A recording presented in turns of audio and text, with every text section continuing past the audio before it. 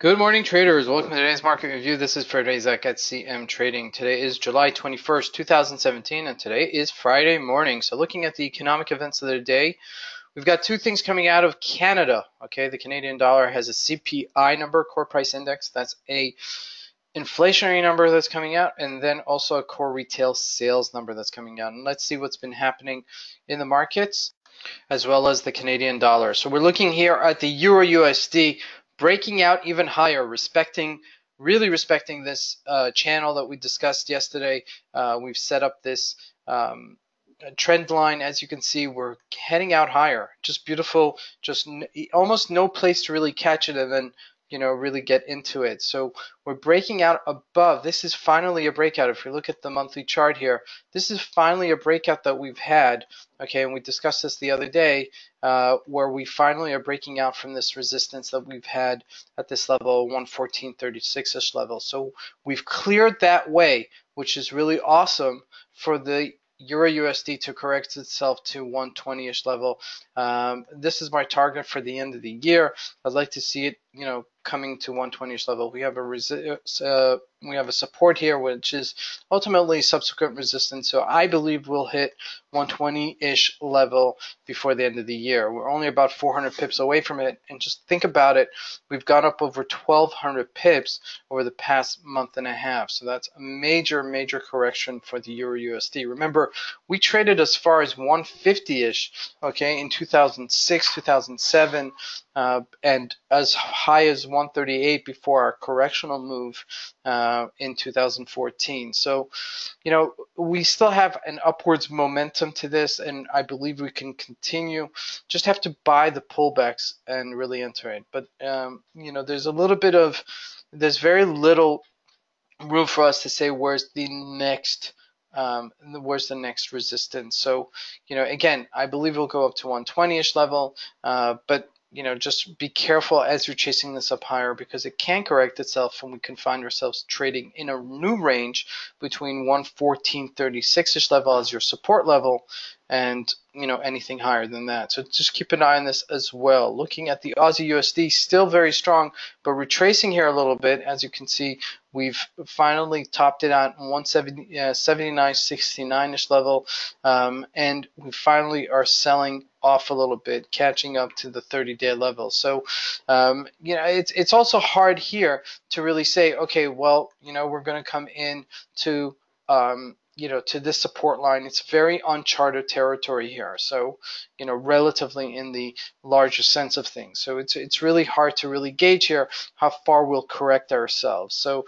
if you're not in the position, wait until you see some sort of opportunity where we see that we're consolidating in order to get in either to the upside or maybe a correctional move to the downside. Gold just still perking out higher a little bit, now challenging its 1246 resistance level. Okay, our next resistance is 1250-ish level. So, it's been a wacky situation for gold, right? We rallied in May, we sold off in June, and somewhere here in mid-July, we're still in the middle of it. So, like I said, I believe that we'll be trading between this 1215-ish level and 1293-ish level, and we're doing that, okay? Almost right in the middle of that right now. Looking at the JSE, okay, this is the Johannesburg Stock Exchange, like a rocket ship, okay, trading at 48,150 and closing in at this resistance level 48,419.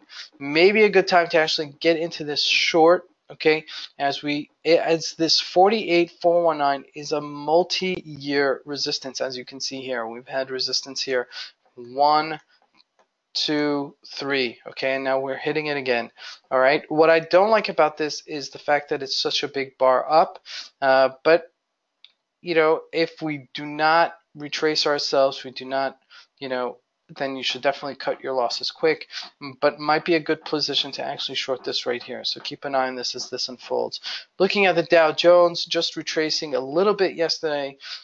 60-point retracement is not really a retracement, right? So, in the grander scheme of things, we discussed this last night at length about how strong the Dow is and how strong some of the stocks that are supporting the Dow even higher is just continuing. So I don't see a tremendous, something of a correctional move and that's imminent, but just realize that we're at top levels here. So if there is, a panic sell, then it can generate some momentum, and we could find ourselves at 21,200-ish level all of a sudden, right?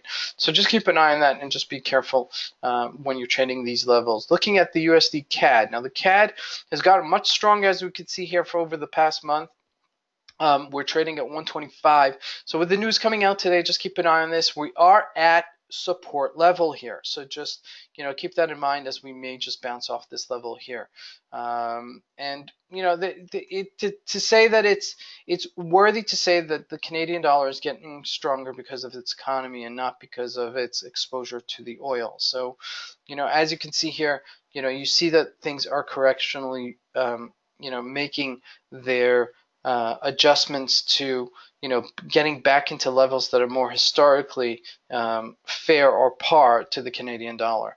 This is Razak at CM Trading. I want to wish you guys a great weekend. Thank you.